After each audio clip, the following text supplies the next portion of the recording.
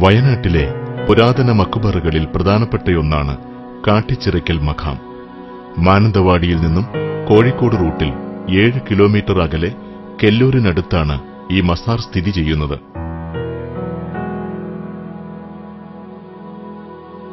സയ്യിദ് അഹമ്മദുൽ ജലാലുദ്ദീൻ അൽ ബുഖാരി എന്നാണ് ഇവിടെ അന്ത്യവിശ്രമം കൊള്ളുന്ന മഹാന്റെ പേര്.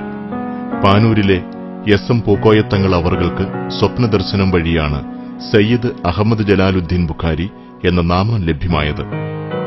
ആദ്യകാലങ്ങളിൽ നേർച്ച സമയത്ത് കാട്ടുപോത്തുകൾ വരാറുണ്ടായിരുന്നു. അങ്ങനെയാണത്രേ കാട്ടിച്ചിറയ്ക്കൽ എന്ന പേര് വന്നത്. സമീപകാലത്ത് കാടുവെട്ടിത്തെളിച്ചതോടെ കാട്ടുപോത്തുകളുടെ വരവ് നിലച്ചു.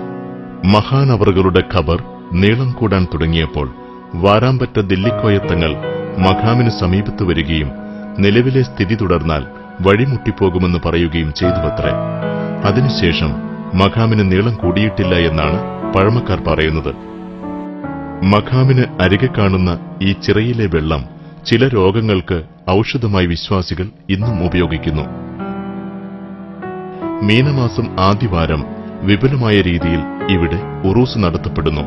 വെസ്റ്റ് കെല്ലൂർ ജുമുഅത്ത് പള്ളി കമ്മിറ്റിയാണ് മഖാമിന്റെ മേൽനോട്ടം വഹിക്കുന്നത്.